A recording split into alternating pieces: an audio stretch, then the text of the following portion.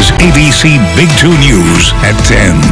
Now at 10, a possible kidnapping out of Hobbs. Police are asking for the public's help tonight. Good evening and thank you for joining us tonight. I'm Madeline Bierster. And I'm Carson Bush-Jost. ABC Big 2's Rob Tuke joins us live in the studio. And Rob, Hobbs police said a woman was forced into a car.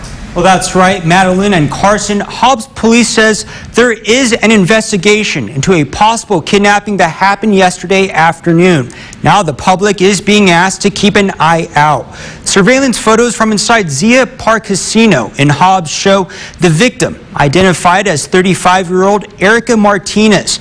Officers responded to Zia Park Casino, where they learned Erica Martinez was forced into a silver Chrysler 300. Police said the suspect is Jonathan Zaragoza. They were last seen in this silver Chrysler 300. Now, the sedan has a temporary paper tag that expires in October of this year. The license plate reads 10377Z9.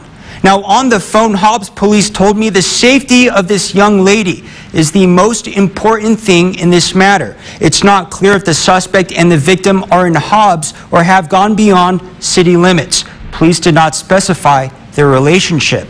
Hobbs police also shared a video of 3 people at the casino, 2 women and a man. Tonight, it's not clear who they are, but police said they are considered people of interest in this investigation.